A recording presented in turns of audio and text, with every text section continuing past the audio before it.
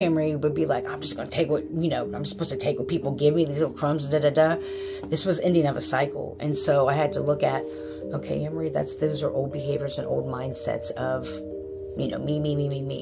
What's really important to you? Your peace? And taking this jump into the abyss, but Spirit's going to catch you. I'm just joking.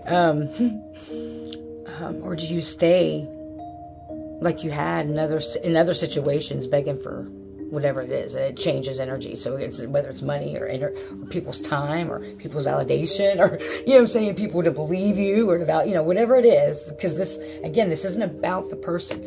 Not really about the situation. It's how cycles in our life will show up in different ways, whether it's in family, romantic relationships, community groups, partnerships, work stuff. It's until we really heal these. And so that's why I share these things. And, I'm, again, far from perfect. I just like sharing this stuff because this is what has kept me stuck. And this is how my deep-seated childhood trauma has affected my executive functioning skills as an adult. It has affected a lot of things that I'm just now recognizing and realizing I didn't know.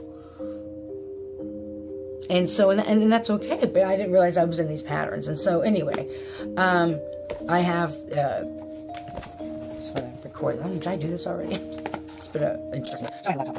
In case laptop goes in the hotspot cord, mouse head over this. Laptop, charger, look, pressing that little box. I'm impressed that I kept the box, but something said, not something, Spirit said, keep the box. Because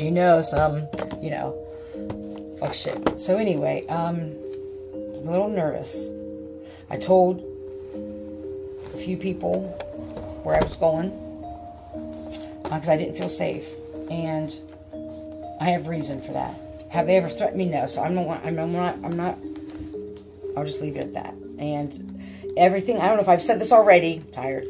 Everything that I say, I've communicated to these individuals.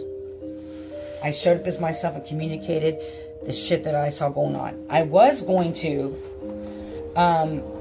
literally, I was going to, write a letter and say, just so there's no question, this is exactly what I know, this is exactly what I see, this is what I'm very aware of, and listed, so there's no question or no worry or no, whatever, wonder. And Spirit was like, there's no need to even do that. You already know what you know. Don't use your energy. They know that you know. This is not, I'm not saying with this situation, I'm saying in general. So anyway, I hope everybody is healthy and happy, full of joy. May you love and